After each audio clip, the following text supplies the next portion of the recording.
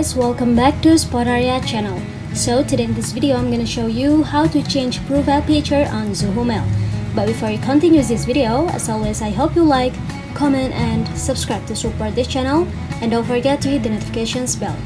So without any further ado, let's get started. Well guys, firstly here I'm gonna open my Zoho Wave. I'm gonna go to the browser on my phone. I'm gonna open my Chrome right now, and then here before it I already signed in to my Zoho account, so here I'm gonna tap on Zoho icon, and yeah, you can see right now you will deliver this page. So to change your profile, you just have to go to your account icon here at the top right, and after that just go ahead to my account option. And here in this page, tap on edit button here, the green button. Now just tap on your profile like this and tap on allow.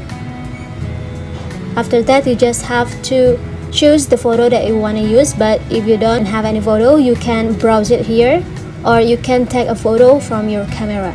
But here for simply I want to use this photo, and now tap on the done button here at the top right.